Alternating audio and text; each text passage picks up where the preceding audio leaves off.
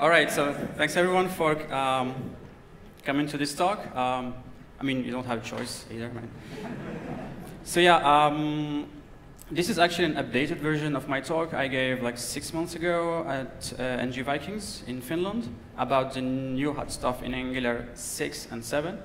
So yeah, I had to update a couple of like news. So but before we start, can you remember when was the release date of Angular 2, version 2? Who knows the release date? Yes. Sorry? September, yes. 14 September, yeah. So, yeah, that was the original tweet, by the way. So since then, like 2 years have passed, and we had a lot of new features for V5 and V4 and V5.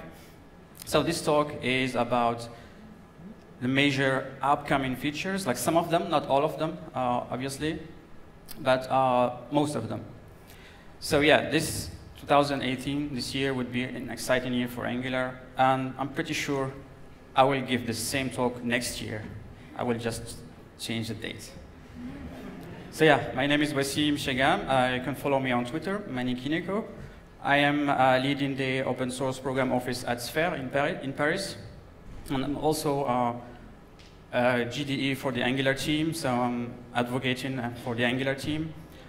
And also GDE for a couple of other teams at Google. And I basically do a lot of open source. Yeah, I'm author of a couple of Angular applications.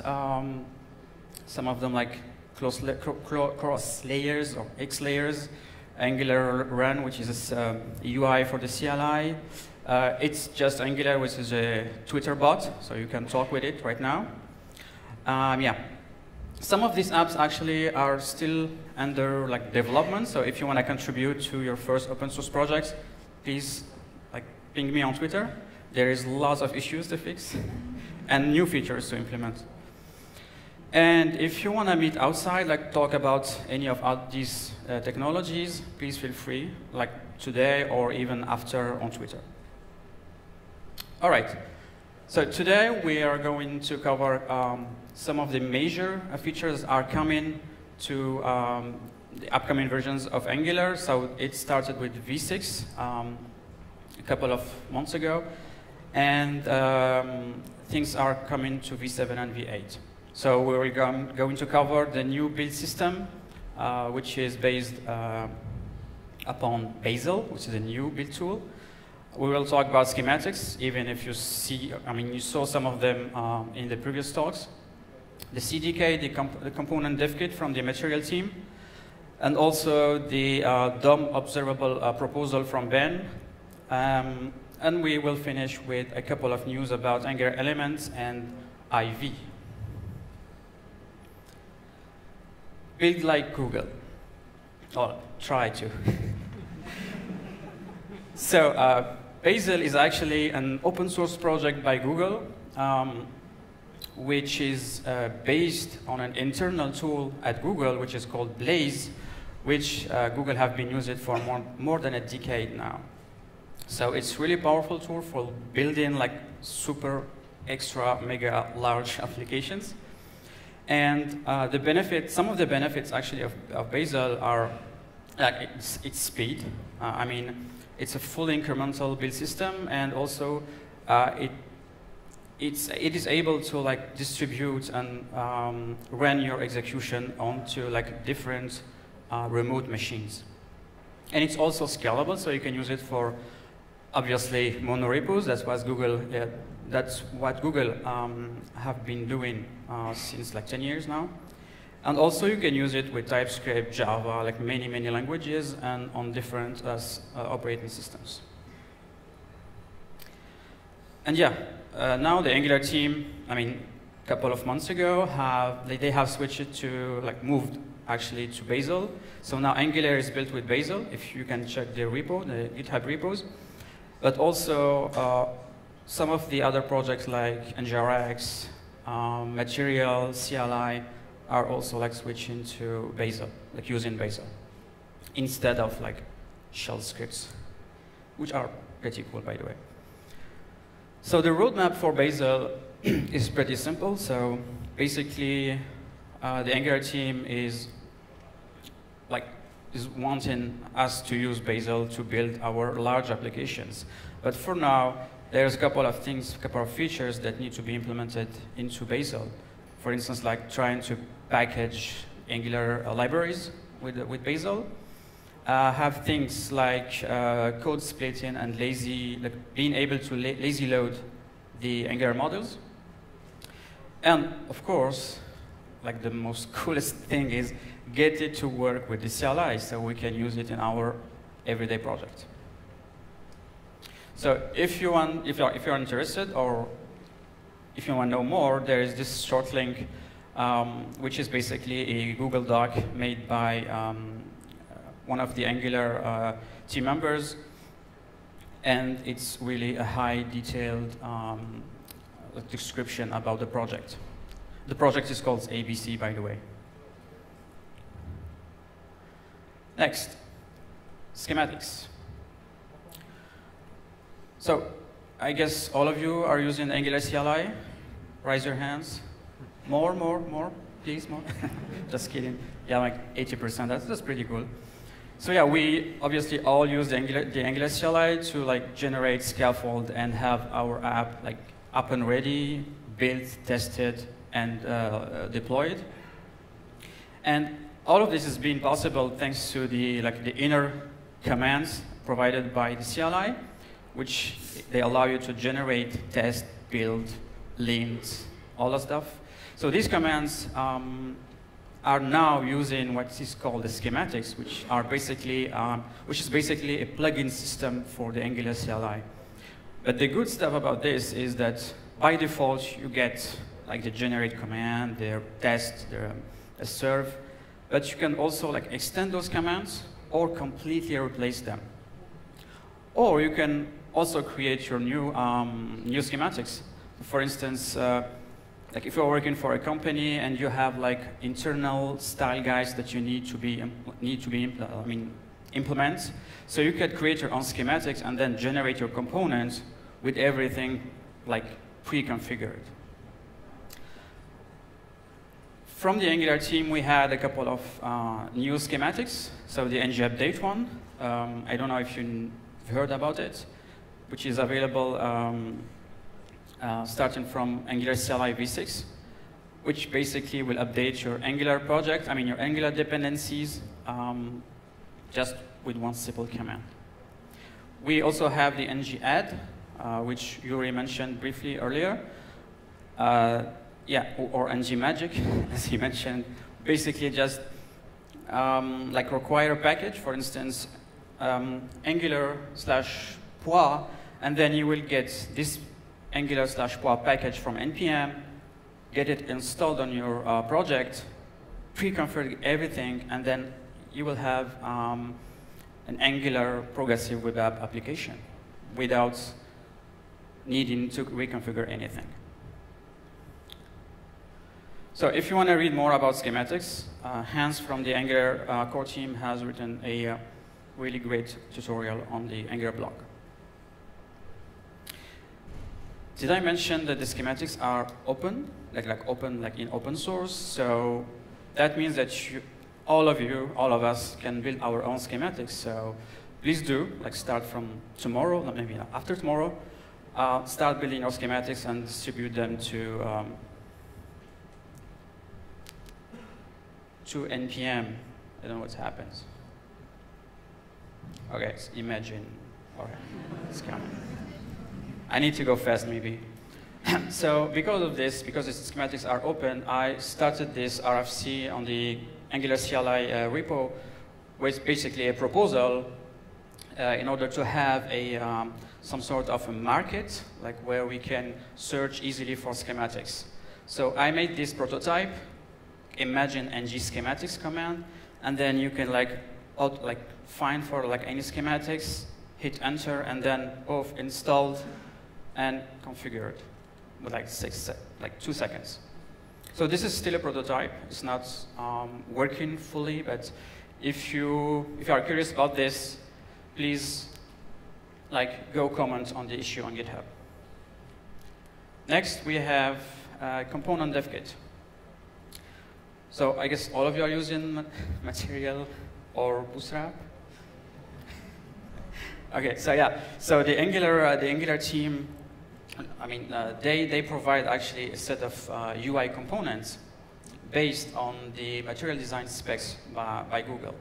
So you get lots of widgets, UI widgets, but if you want to make your own widgets, I mean, it's really difficult to customize these ones. I mean, you shouldn't actually be customizing because these are implementing the official material design spec.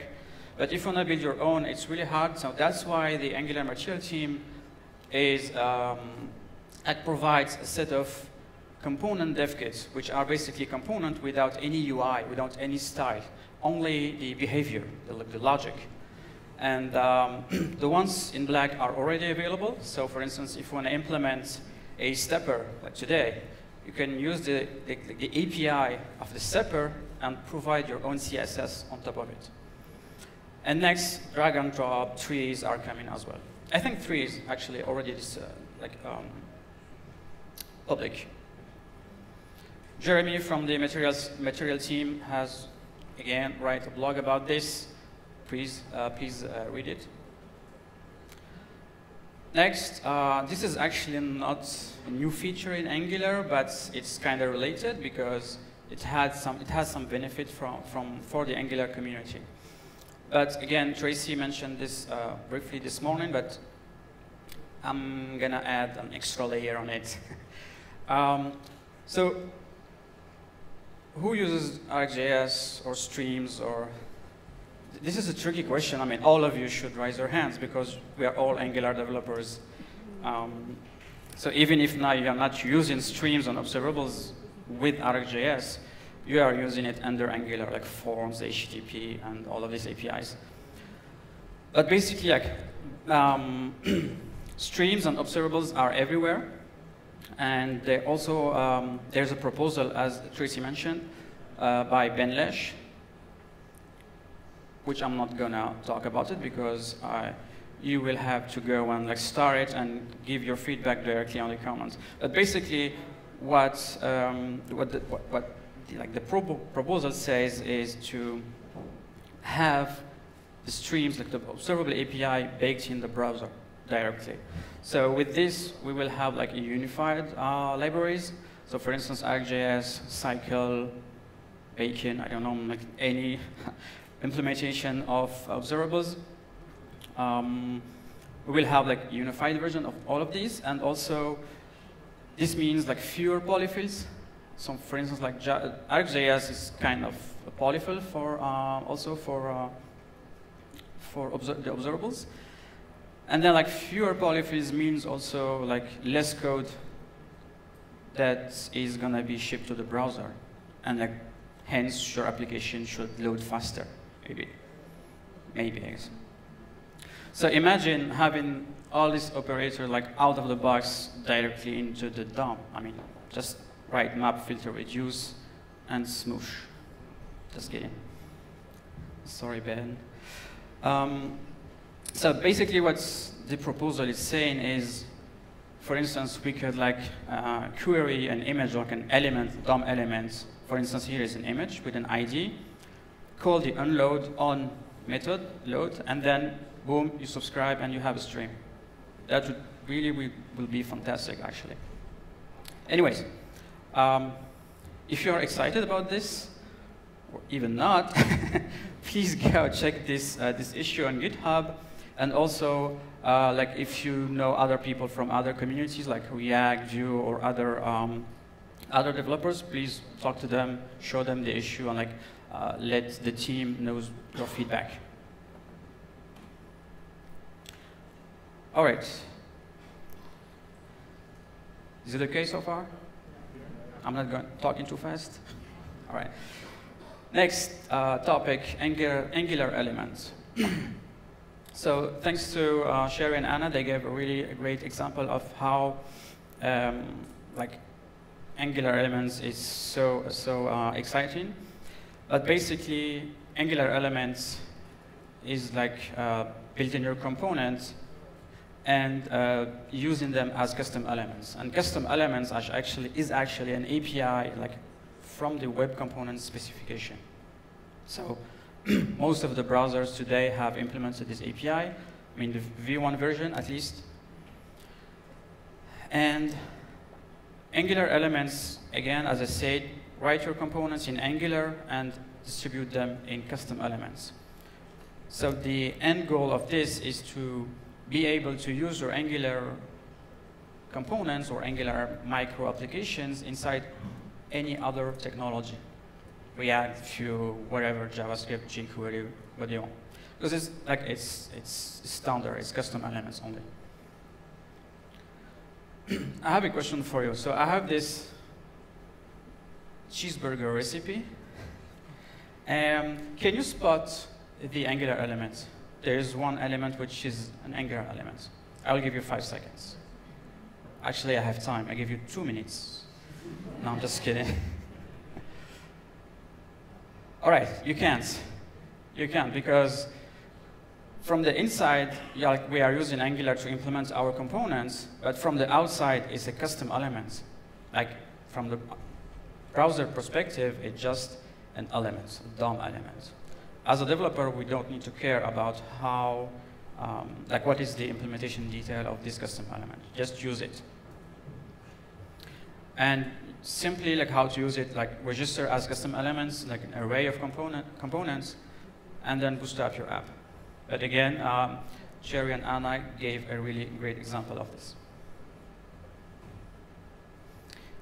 And this is the talk by Rob. This is actually the original talk, so I highly recommend checking it out on YouTube. The roadmap, like the current roadmap of Angular elements is, it's stable. Like they reached the stable release, but within Angular. I mean, you can create Angular elements and use them within an Angular application. Using them outside of Angular is not ready yet. I mean, you could do it, but at your own risk, because as I will mention, the Ivy renderer is not ready yet, and this feature depends on the progress of Ivy. But basically, this will come really soon, so please stay tuned. Now, Ivy. I think it's the last topic. So, yeah, if you've been following along the Angular story, we had so many, 3 renderers. So this one actually, I think this is the 4th one, yeah. Yeah, the Ivy is 4, actually. So basically, Ivy is a new renderer for Angular.